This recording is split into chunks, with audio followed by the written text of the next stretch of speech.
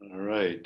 Unfortunately, I am repeating a video here because Canvas, for whatever reason, didn't record properly. So, oh well, it's a little frustrating. The following problems are going to align with problems 27 through 31 on the last test. And I believe we are now looking at 16 to 20 on the upcoming test. That's what they'll be numbered. So let's start with slope of the line in terms of x. Using a limit expression to represent the slope of a function at a given x value. So let's start with y equals x squared. Let's start with an easy calculation. And I want to talk about slope right now. I'm trying to think back. There's a formula for slope. I'm trying to remember what it is. Oh, I do remember. It's y2 minus y1 over x2 minus x1. And in order to do that calculation, oh, that's right. You need 2 points.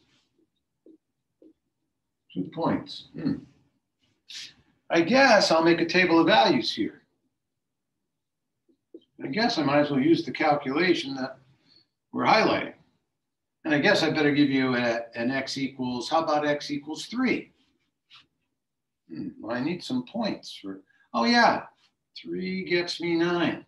And this is about instantaneous rate of change, instantaneous rate of change. I know if I have 2 points, well, that doesn't really give me the slope of the tangent because that's an average rate of change. I mean, I know I have an x, I have a second x here, right? Well, we'll just call it, oh, I have a first x here, 3, got a second x, but I think I want that x to get closer and closer to that point. I wonder what that x value is. I don't know, but it's an x value that's getting closer to 3. You know, kind of like 3.01, but I can get even closer than that. So it's conceptual. Well, wait a minute, I got a first x. That goes there. I got a first y. That goes there. I got a second x, generic. I wonder what I get in this calculation if I use, oh, x squared. Oh, yeah. Well, that's not necessarily the slope between these 2 points that represents instantaneous rate of change at 3, unless this number is really going to 3. Then I think I can find the number associated with that calculation. Yeah. Oh, sorry, I forgot to square that. Right? Here I am doing another video. Think it would get better, but no, of course not. Second y, right? There's my y2. And I do know that the derivative of x squared is 2x. And I know that 2 times 3 is 6. So this actually should give me 6 if I'm using the derivative process. Because I said it's rate of change at an instant. And I think the derivative is what gets us rate of change of an instant at an instant for any function. Take a derivative and you know how the table values are changing, right? I mean, we started the term, I don't know if you remember this. We started with a term where I was having fun with you, trying to show you that I could square 3.001 and saying, oh, that's 9.00601. We kind of discounted that. And we looked at the change in y over the change in x. And we said, oh, that's 6 to 1. Then we did it with a bunch of other, and we, values and table values. And we said, oh, looks like you're doubling the x at any instant. And we also looked at doing this from the context of, x plus 3, x minus 3. And the x minus 3's divide out of the problem, because that equals 1, and 1 times anything is what you're looking at. No reason I can't put 3 in now. All right, it's 6 from a different perspective. But the whole purpose of this question is to make you see the derivative process, because the course is broken up into 2 parts, differentiation in integration. And I'm trying to get you to see a little bit better the differentiation side of this course. So let's try another one. I guess I got to get an eraser. It's down on the floor. I can still bend down a little bit. That's good. All right. There we go.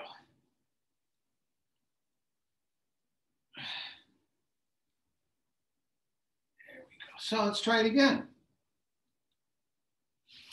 All right, let's look at a new function. Let's look at the square root of x. And let's write a limit expression that represents y prime at 4. Let's do y prime at 4.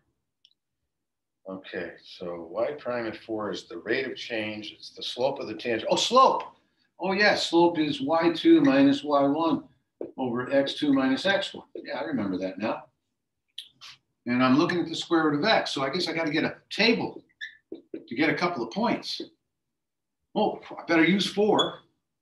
Guess that's 2. And I guess I got to get something close to 4, like 6. No, that's too far away. 5. No, that's too far away. 4.5. I'm getting closer to the slope of the tangent. Oh, these numbers are heading towards 4. Why don't I say x? Oh, I got to take the square root of x. Oh, slope, square root of x minus 4, minus 2, excuse me, over x minus 4. And I guess if I see x going to 4, I wonder if I look at this long enough, the 4 and the 2, that might come into perspective. Of course, I'm looking for the value here, so we'll use the word limit because we're not talking about exactly 4 right now. We're just saying, hey, what's this moving towards? What am I moving towards? Oh, well, I know y prime is 1 over 2 root x. It's the derivative of what's inside, which happens to be 1, over 2 times the square root of what's inside. I think I can throw a 4 in here. Well, I guess the answer to this is 1/4. Be interesting to see if you remember how I showed you with conjugates, the algebra. I'm not going to do it again. Unless somebody wants me to, then we'll do it in the help session. All right. Conjugating the numerator and the denominator. We did that way back when. So much to cover, so much to cover. Yeah. So I wonder,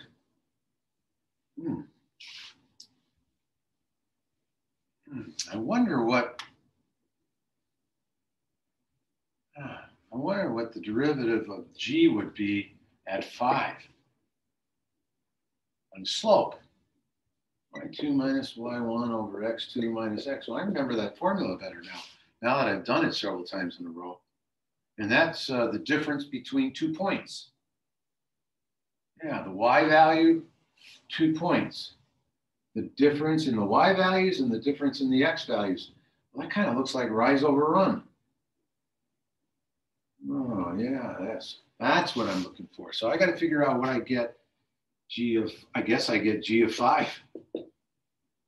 And I got to get some numbers here. So I guess I got g of 5. That's my second y. Oh, 5's my first x. Let's get a derivative. I think I got to get those points closer and closer together. Like if that was I got to get those. Oh, yeah. Yeah, that's an x value that's going to 5. Well, I guess that's what I get for a y value. I guess that's my second y value. I guess that's my second x value. And I guess I want to know what that number is. Take the limit and find out.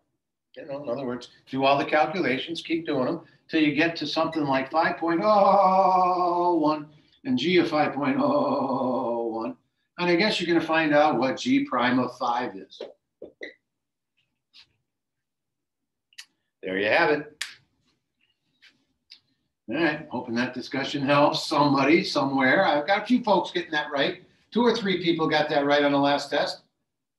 Maybe we can get 2 or 3 more. Be nice if we got 20 more. All right, next question. Oh, my favorite, left and right hand rectangles.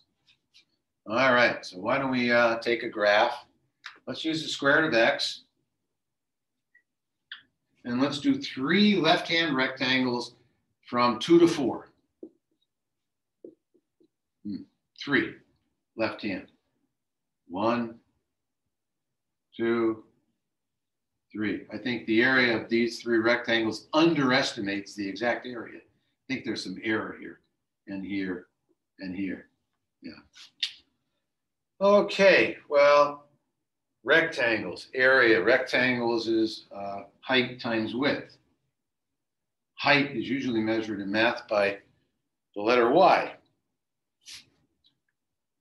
I guess I got to get those 3 y values and figure out what these widths are. 2 to 4, 3 widths. Why don't I do 4 minus 2 divided by 3? Okay, I know the widths of the rectangles, 2/3. 2/3, yep. I wish I could figure out a way, this is the square root of x. I wish I could figure out a way to get that y value. Oh, it tells me up here that I take the square root of the x. Oh, so I guess that's a 2. I guess I just found that 2/3 times the square root of 2 is this area. Wow. And if I go 2/3 in that direction, and I know 2 is 6/3, I think I'm at 8/3. Wonder how I could get this y value. Oh, square root of that x. You know, I think the next one's the square root of 10/3. I think I'm done. Yep, I think I'm done. Let's do another one.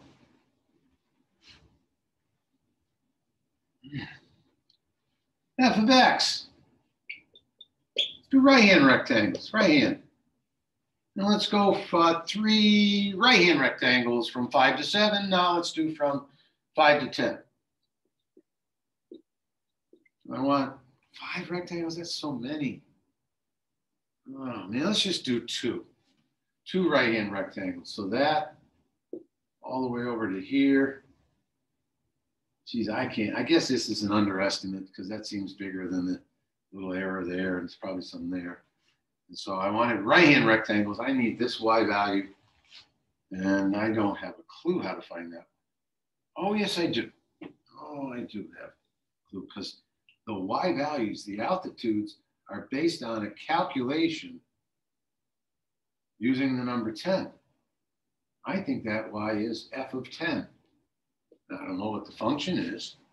Looks like some kind of trig function with plus, you know, a little maybe x over 5 or something, you know, kind of a linear trig function. Anyway, not necessary. And then we got to take this one here. So I need this altitude and this altitude, the right-hand altitudes. Guess I got to find the number between 5 and 10, 15 divided by 2. We'll go 7.5. We'll go decimally here. So I got to find this altitude. Oh yeah, I got to plug it into the calculation.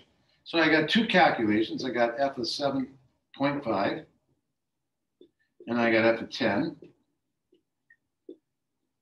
And I got to have the width, 5 to 7.5. We'll do it decimally, just because it's easier right now. Done. Let's do the ln of x, because I got a feeling some folks don't know how to graph the ln of x, so at least I'll talk about it briefly again. ln of x, and we'll do left-hand rectangles again. So ln of 0 is undefined. And this is the inverse of e to the x. So your x-axis is here. It passes through 1, 0 because e to the 0 is 1. And let's go from 2. We'll do 3 rectangles. Let's go from 2 to 6. 2 to 6, okay. And we're going to do left hand. And we're just going to do 2. Oh, that's not halfway, but close enough. All right. Riemann sums don't have to have equal widths, by the way. So I actually could do this one if I, knew that value. Then I could do 2 areas easily. But this is the ln of x. And I said we'd do 2. We'll do them we'll do 2 that are midpoint, kind of a symmetric. There, that's better. Still an underestimate. And so I do need this value. So I got 6 divided by 2, and I'm only doing, well, I think I said 3 rectangles before. You can tell the math is too long today. So I want 3 rectangles. So 6 minus 2 divided by 3. And I'll draw them now. That's better. That's better drawing, I think. 1, 2, 3. Close enough. All right. So width 4/3. So I'm going to write 4/3 times. I got to get that altitude, and that altitude, because I said left hand. 4/3. So 2 is 6/3. So that makes that 10/3. That makes that 14/3. And that makes that 18/3. Oh, I like to do that one because I know that I haven't made a mistake. Matches up. So I guess I'll go back to 2 for the first one. And I don't know what this height is here, this y value. Let's see, this y value. Oh, the ln of the x. About 0.7. Next one is the ln of 10/3. And then the last one is the ln of 14/3. I think on the answer key in the last test, I asked for left and I gave you right hand rectangles. You can see that as I go through the day. The later in the day, the slower the arithmetic process, I start to drool. All right, Vernon Nursing Home, here I come. So that's how you do that. And that's going to be problem number, this is the second one we did now? Or is that the first? I think that's the second one. No, is that the first thing we've done? No, we did the slope. Okay, so 16 is the slope problem. So that's going to be problem 17 on your test. 18 is going to do trapezoids, which is very similar. Trapezoids is the, if you look at a trapezoid, all right, we got a left-hand rectangle, we got a right-hand rectangle, and the actual area is the average of those two. So that's why you divide the width by 2, okay, because you're really doing multiplying by 2 sides, left and right. And the average tells you the actual area of the trapezoid. There, that's better, right? That's a trapezoid. Now maybe you can see why you're dividing left and right by 2 to get that area. Okay? So width divided by 2. And we'll do, again, the same ones. We'll do the square root of x. And we'll do from 2 to 5. And we'll do 3 trapezoids from 3 to 5. 3 trapezoids from 3 to 5. We'll go 5 to 7. All right, square root of x. We'll go from 5 out here to 7. 3 trapezoids. So let me get that out of here, right there. Sort of right there, right there. So there's 1 trapezoid, right? Let's just go another dot there, increasing. There's 2 trapezoids, another dot out here. Okay, so 3 trapezoids, not the best drawings. Okay, so I got to take the width and divide it by 2. Well, 3 trapezoids, 7 minus 5/3 is 1 width. We got to divide that by 2. So I got 2/3. Dividing by 2 gives me the multiplier 1/3. Now I need this. This gets used twice. Right? If I multiply it once, I only get one calculation for 1 trap. So we do the interior ones twice. Okay, and I got to figure out this y value, and we're looking at the square root of x. I wonder what that y value is. Oh, that y value is a calculation. Oh, so that's the square root of 5. Wow. And I'm going 2/3 up. 3 times 5, 15 plus 2, 17/3. And I'm going up another 2/3 from there. 19/3, and if I go up another 2, it's 21/3. I guess I did that right. That's unusual. Oh, square root of 5, square root of 7, times 2. I gotta remember that. I gotta remember that. The ones in the middle. All the ones in the middle have a doubling. And if you want to see the doubling more carefully, just do trapezoid over YouTube. It's 5 minutes of writing on the board and factoring, and go do that. Please, save me doing it. Or you can just take it on faith. 2, square root of 19/3. Last one we use once. Okay. Gonna use the same process. So, you know, I give you a function, f of x, I give you a function. Who the heck knows what it is? Okay, we'll do 2 trapezoids. We'll just do 2 trapezoids under f of x from A to B. From A, no, I won't do A to B. We'll do from 6 to 7. 6 to 7, 2 trapezoids. There's, oh God. There's 1, there's 2. Ugly looking critters. So what's the width? Well, I think this is 6.5, right? So the width's a half. You got to remember to do what with the trapezoidal rule? Average of the left and right. So you got to cut it in half. This width is a half. So I'm going to multiply by a fourth. I need this altitude. I don't know what that y value is. Oh yeah, it's some calculation based on 6. And I got to double the one in the middle. So that's plus 2 times the calculation based on 6.5. And I got to do the one on the right just once. That's the general form. So we'll do 4 trapezoids for ln of x from 1 to 4. So from 1 to 4, no, I don't want to do 1 because that's got 0 for, well, we'll do from 2 to 5. Okay, so 2 to 5, that's 1, 0. 2 to 5 is over here.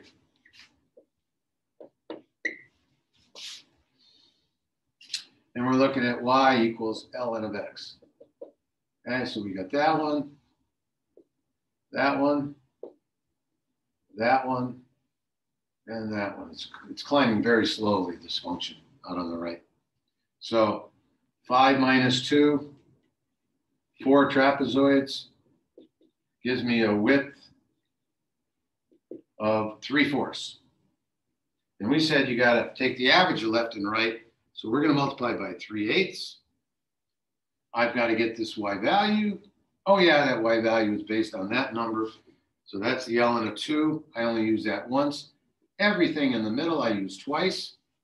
And I'm going up 3/4. So 2 times 4 is 8 plus 3. It's 11/4. Going up by 3/4, 14/4. Going up by 3 17/4. Going up 20 over 4 5. Bingo. Did it right. I got to double this one. That's the ln of 11/4.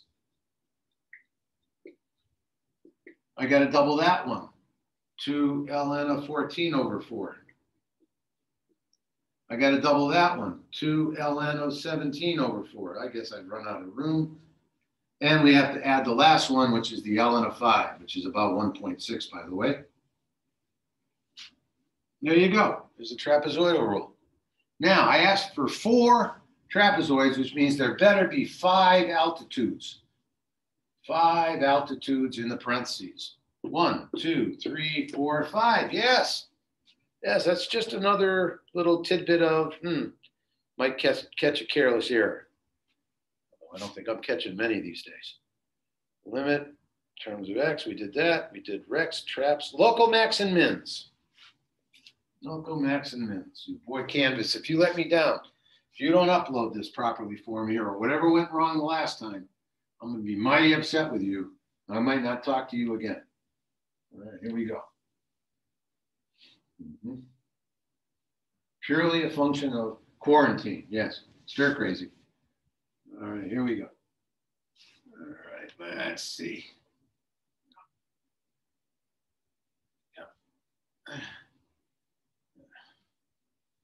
All righty there. I don't like these erasers. I'm going to ask for the washcloths back, or I'm going to buy some myself. All right, what am I doing? I forgot. Local max and mins.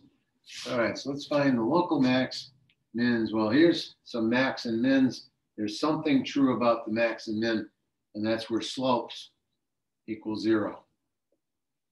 And change signs, right? For instance, slopes are negative, then positive. I guess that gets me a min.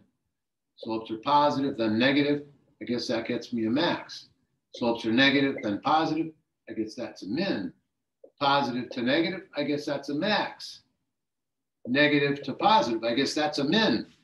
Seems like there's a pattern there. All right, so here you go. Y equals x cubed minus 12x plus 5. Find the value of the local max for this problem. Well, I guess I got to find slopes. I wonder what calculation finds the slope at a point. Oh yeah, y prime, 3x squared minus 12. Which happens to be a parabola that goes through -2 and +2.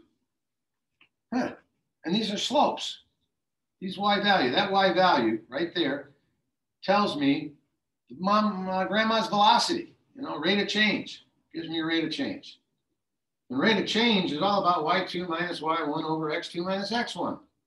Kind of tells me that information. At 2, I know it's 0. If I'm to the left of 2, my slopes, my y values, that y value is negative. That means something's going down. That y value is positive. Something's going up. So at 2, I think I have a minimum. That's what I'm after. And I can't remember what I asked at the beginning here. I think I asked max. Oh, I guess if that slope right there, that y value is measuring slopes, the y values on this slopes, well, that's a positive slope, something's going up. And then that y value is a negative, something's coming down. I guess I'm looking over here. So I guess I want to know what the y value is at -2. I already know at -2, slope is 0. And if I'm going down and then up, I guess I'm looking for the y value of that. So I put -2 in, I get -8, I get +24. I see a -3-to-1 ratio there. That's interesting. Wow, that's interesting. -3-to-1 ratio of the linear to the quadratic. Wow, isn't that cool? Because I know I get a -3-to-1 ratio at the point of inflection, but that's not the ratio of linear to cubic, linear to cubic turn. No, that 3-to-1 ratio is quadratic to cubic turn. Isn't that interesting that I get a 3-to-1 ratio for different questions? Inquiring minds might ask why. Oh, anyway, I'm back to this. You're just trying to get 2 points, right? Nah, you're really trying to understand what's going on, I hope.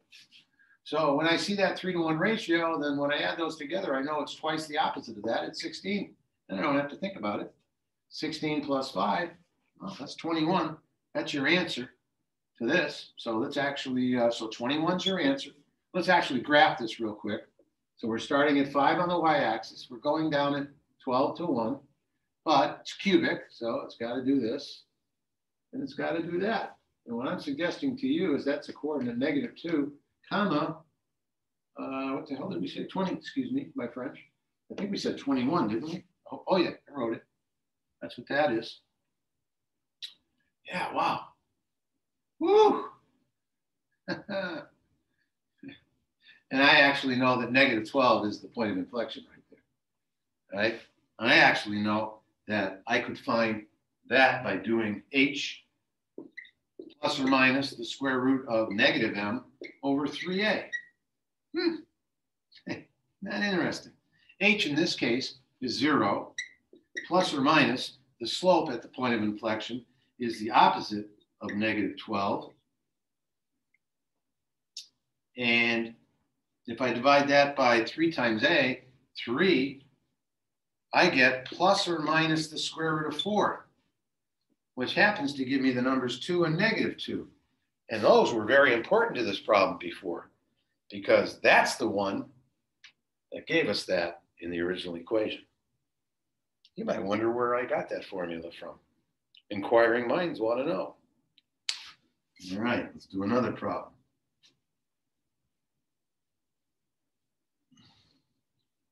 I'm proud of that little formula. Yeah. Oh, let's change the function here. Let's just do the maximum value for And I'm going to call it a local max, even though it's an absolute max. There's a little tweak to this process in the second half of the term where we look at open intervals and closed intervals. We'll look at that after midterm. Just a little tweak. You know, I mean, I can have a local max. I can have a window that looks like this. Starts here. It starts here and then comes down like this, up like that, ends up over here. Well, what's the absolute max? It's actually that Y value. Okay, so, but we'll talk about that after midterm. Right now, let's just do a kind of a Y equals, just with calculus, find the maximum value of minus x squared plus 8x minus 10.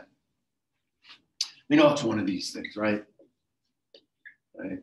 Okay, so how do we find it? Slopes, y prime minus 2x plus 8. So we now know that equals 0. X equals 4. So we put 4 in. We have minus 16 plus 32. Oh yeah, that 2-to-1 ratio for the quadratic, minus 10. So what's the range of this thing? Minus 16, minus 10, minus 22. Oh no, minus 16 plus 32, positive 16 minus 10. Sorry, positive 6 is the maximum Y value of this function. Now, proving it, minus 2x minus 8, here's 8 minus 2x. At positive 4, these are slope values. Slope's positive, then negative means the function's going up, then coming down. Okay, proves the max. Now let's do another one. This time let's do minus x cubed minus x cubed. Let's do, probably this was on the test, I don't know. Plus 27x, this is actually the graphing form for a cubic, plus 3. Find the value of the local max. Okay, you can pause the video, just gonna do it. So y prime equals minus 3x squared plus 27. We set that to 0 to get our candidates. So let's get rid of that. Let's make this equal to minus 27. Christ, I shouldn't do this. I'm gonna make some stupid error because I'm tired. So forgive me. So minus 3x squared equals minus 27. Okay, now I can get rid of them. So divide by 3, 9. So plus or minus 3 are the candidates. Minus 3x squared plus 27. I'll look at it graphically. Bumpity, bumpity, bumpity. So it changes. Slope values change from negative to positive and positive to negative. So this one is negative to positive. That's going to be the min. So that's going to be the max. And I asked for max. That's good. So I'm over here. Positive slopes, negative slopes, max on this side. So I'm going to put 3 in here. That's going to be minus 27. That's 81. Whoa, there's that 3-to-1 linear to cubic. So that's going to become positive 54 when I put these together. Add 3. So that's 57. So if that's my answer is 57. And now let's just graph this backwards. So we started a y value of 3. I'm going up, so I don't want the 3 there. I want it here. Going up pretty steeply, but it's a negative cubic. So down, up. Oh yeah, definitely. Positive 3 is where that local max is going to occur, right? Because this is up arrow. So that works nicely. Oh, it did slope, local max. Oh yeah, I got to do the one that I butchered on the test. I got to go back. For my own interest over the weekend, I'm going to go back and look at all those tests again. And I'm sure some scores are going to change. I know I've butchered Jacob's score. I missed a page, for God's sakes. But I had a lot going on that day. All right, so I'm going to go back. But it's really next week. You got 3 tests next week, right? One on Tuesday that shows me that you're looking at these videos and you're making some gains. That's what I'm really hoping for. Okay. I should plant something in here, some statement where you come in and you, and then I know you looked at them or whatever. So we're going to do the square root of 24.9.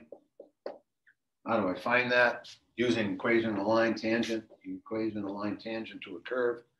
What curve? I think the square root of x. How do you write the equation of a line? You need a point and a slope. Okay, and I'm going to use something to approximate that. Well, I think I'm going to use that equals that for this. So what x and what y am I using? 25 and 5. So over here, I write x minus 25, and then I write 5. Now I need the slope. How do I find the slope of this? Take a derivative, 1 over 2 root x. Well, that's my x that I'm using. So if I plug that in, I get 1/10 over here. 1 over 10. Now I can use this number to get an approximation of that. But instead of using the square root function, I'm using a line. Square root function does that, right? I've got 25/5. I'm trying to figure out what this one is. Well, you tell me how far that line is away from that y value. Very close. You got to zoom in to see any error. You wouldn't see it on Desmos. So I got to plug 24.9. Okay, so that's 1/10 times minus 1/10 plus 5. I hope I don't butcher this. So this is 5 minus 1 over 100. I'm going to write 500 minus 1, 499 over 100. That's how I'm going to express it. Or you could have said 4 and 99 100ths. Either one, hopefully, I will spot it and correct it properly. I don't know what I wrote. My answer key. Oh my God. What a tough day the old guy had. All right, let's try another one. I'm only doing square roots and cube roots. After midterm, we might, get some other functions involved. But we're trying to just get a process down here. So let's take a cube root. Let's take a cube root of 8.2. Okay, is there a cube root that's close to 8? Oh yeah, cube root of 8 gets me 2. I think I'm going to build a line off of 8 comma 2.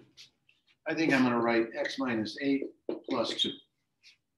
Okay, I guess we got to find the slope of this function. And that's been on worksheets and tests. How do you take that derivative? I think you rewrite it as x to the 1/3. And then I think you apply your rules of 1/3 x to the, we're going to subtract 1 here. That gets me minus 2/3. And now you're back to your old classes, Algebra 1, Algebra 2, and Pre-Cal. Somewhere along the line, somebody's supposed to have taught you how to do that for that number 8. Doesn't matter the order, but that's reciprocal squaring cube rooting. I'm going to do cube root of 8 first. 2. 2 squared, 4. Reciprocal of 4, 1/4 times 1/3 is 1/12. If you don't know how to do that, replay what I just said. Replay it 5 times. Now I'm going to drop 8.2. Okay, so that's 2/10, which is 1/5, times 1/12, which is 1 over 60. And I'm going to add 2. There, I'm done. Just call it 2 and 1/60th, or 121 over 60 from our grade school work. I don't know what they call that, a mixed number or something, I forget. All right. You forget everything if you don't work with it. Okay. Yeah. Okay, I think that's the second one we did. Let's do one more. Let's go back to square root. Let's do the square root of, 81.3. Now, the further I get away from 81, the less that linear function approximates it correctly. I don't know what I just said. The more error accrues. There, that was said better. All right. The further you get away, the more error between the curve and your line. But we're pretty close. If we pick the square root of 81 equals 9, right? So what number did I put into the square root? 81. So I'm building this off of 81 and 9. And then I'm going to get, 3/10 here, right? When I drop in 81.3. So I got to get the, I hope you got that memorized. I hope you got the derivative of the square root of x memorized. It's the derivative of what's inside, which is 1 over 2 times what's inside. Okay, and I'm obviously going to work with 81 here, because I sure don't know what the square root of 81.3 is. So square root of 81 is 9 times 2, 18. So I'm going to do 1 over 18. I'm going to add 9, and I hope I don't butcher it. I've been trying to do these in my head, just putting answers on the answer key. I'm going to write out the answer key to the next test. I'm not going to make a video. I'm going to do a written answer key so that I have a nice pencil, line up my equal signs. You can see the work. Okay. 3 goes into 18, 6. So I got 9 and 1/60th. That's your answer. All right, just to do that quickly. And we're done with this video. I think I did 5 things. I hope I did. And I hope you look at it. Okie dokie, ending for all. And for all an ending.